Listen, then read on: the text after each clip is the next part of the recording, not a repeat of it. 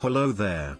Welcome to Online Helps, your YouTube channel for online solutions. In this video, we will guide you through the procedure to recover your Yahoo password without your phone number. To begin with the procedure, open a web browser and go to yahoomail.com.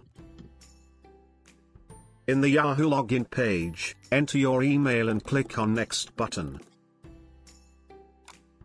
Now, since you don't know your password, click on I forgot my password link.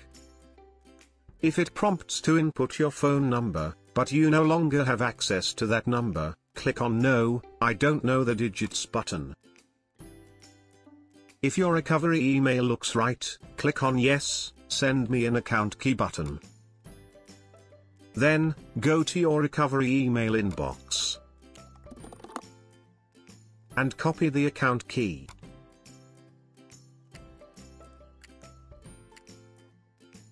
Paste it into the text field provided in Yahoo page, and click on Continue button. You have been signed into your Yahoo account. You can click on Continue button and choose a new password later. Here's a link to change your Yahoo password. Or you can click Create a new password button to do it now. Create a new password, and retype it in the second field to confirm. Then click on Continue button.